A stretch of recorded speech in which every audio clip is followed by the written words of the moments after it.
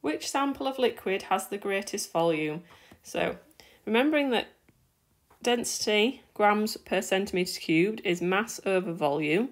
So if our density is our mass over our volume, the units tell us that, then our volume is our mass over our density.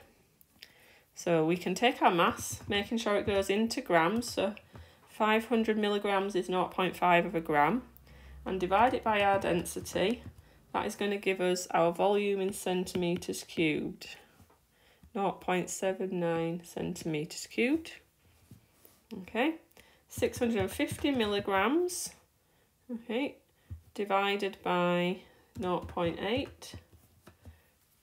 is 0.81 centimetres cubed. 1.2 divided by 1.33, that's 0.90 centimetres cubed. 1.3 divided by 1.48, that's 0.88 centimetres cubed. So which has the greatest volume? We've got answer C is the biggest answer.